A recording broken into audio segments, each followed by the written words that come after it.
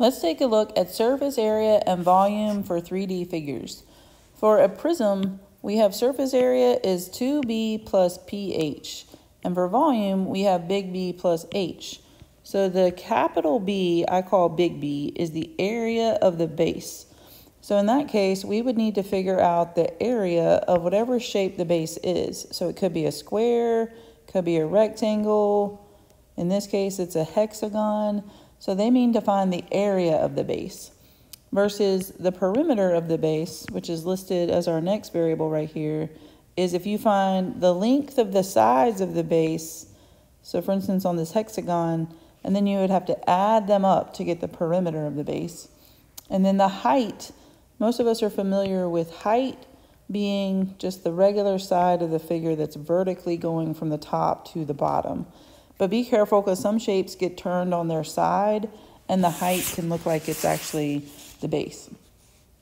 For a cylinder, we have surface area is 2 pi r squared plus 2 pi r h. So we could just make a note that the height is that vertical distance, but just be careful if they turn it on its side.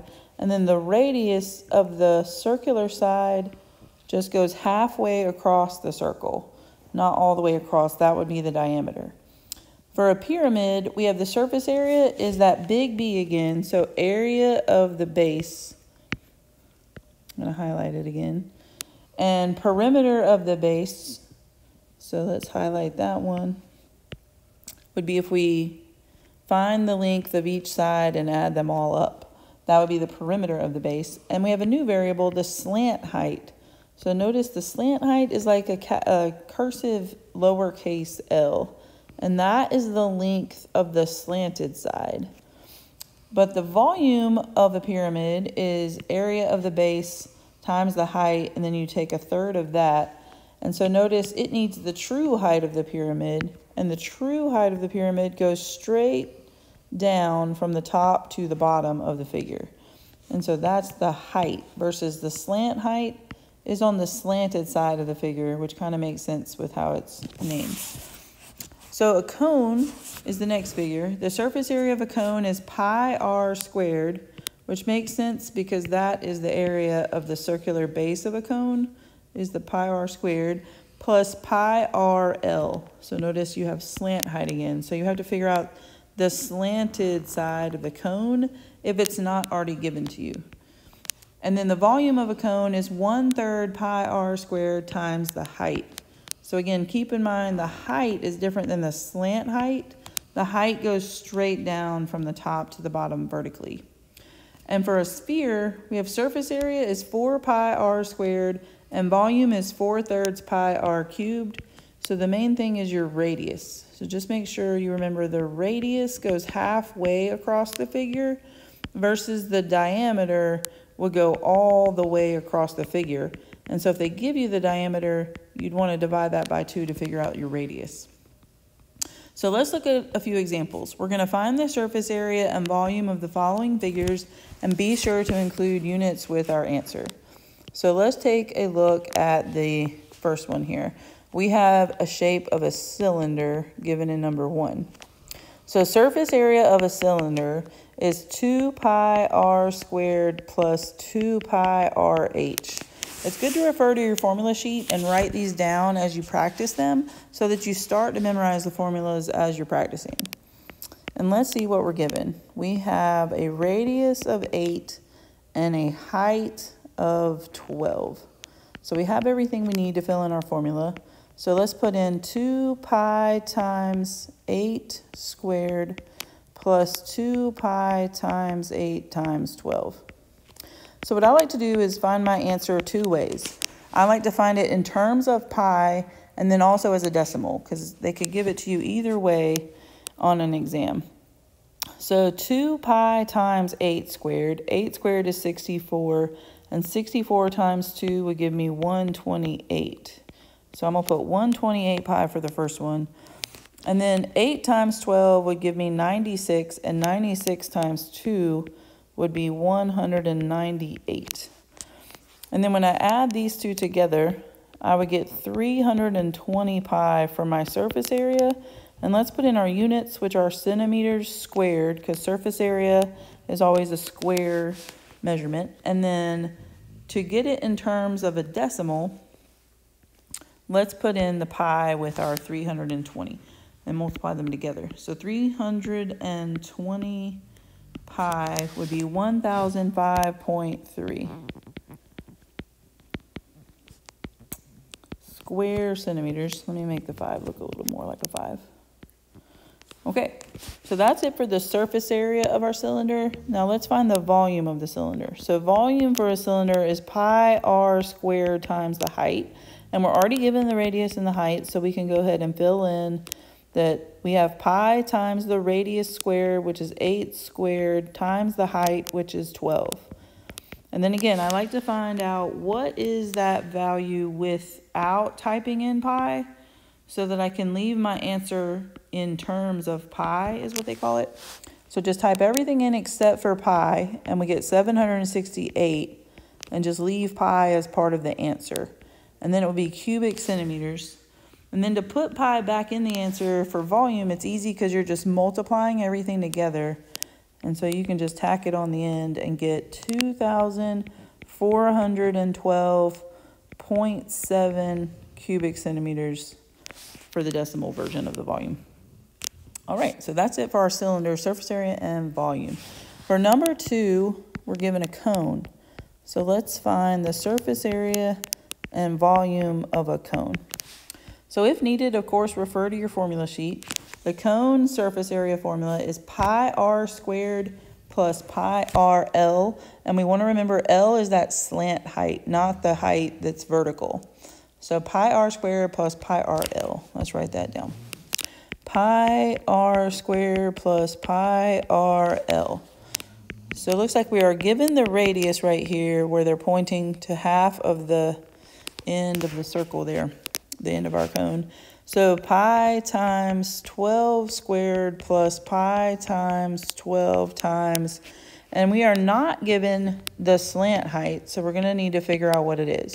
We do have the true height, and we have the radius, and the slant height is right here on the side of our cone. And so we have enough information to figure it out with the Pythagorean theorem. Remember, that is when you have two sides of a right triangle, but you need the third side. So we're going to use a squared plus b squared equals c squared, where 12 is going to be my a, so 12 squared, 32 is going to be my b, so 32 squared equals c squared, which is technically my L in this case. So I'm just going to replace it. So let's come over to our calculator and do some calculating. So 12 squared plus 32 squared is 1,168. But that's equal to the slant height squared, so we need to take the square root of that number. No problem. So square root of 1,168 is 34.2. We're just going to round to the nearest tenth on this. So let's plug that in now for this last value we need for our formula.